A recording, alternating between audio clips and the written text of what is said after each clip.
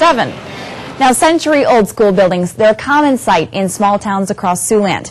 Facilities that just aren't prepared to give kids a 21st century education. But one Northeast Nebraska town is changing that. KMEG 14's Jacob Heller joins us live with the details. Jake? Well, Michelle, Ponca, Nebraska's multi-million-dollar school building is nearly complete. It's a project that'll help supply young minds with unlimited opportunities for years to come. The students are gone for the summer, but Ponca, Nebraska's school is still bustling with activity.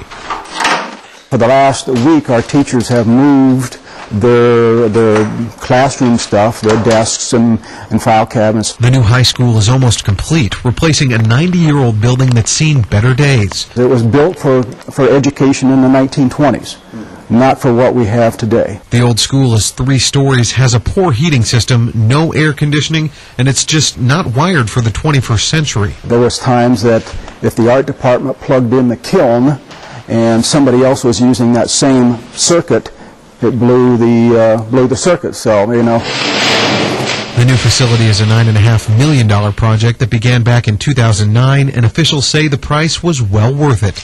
The new building has air conditioning, is wired for technology, and offers increased mobility. Everything's on one floor, there's no steps, it's wide open, it's bright, it's brand new, so that generates some excitement on the part of the kids and teachers as well. A new school that offers more opportunities for the 21st century student. This is a better building for us, and hopefully will serve the kids of this community for years to come.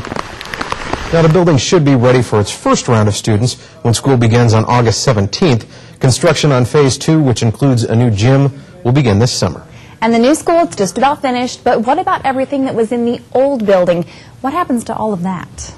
Well, Michelle, if you're a fan of Ponca history, you'll have a chance to own some of it. The school is auctioning off a lot of material like class composite pictures, kitchen equipment, desks, chairs, things like that. That auction will be this Saturday at 9 a.m. at the Ponca School.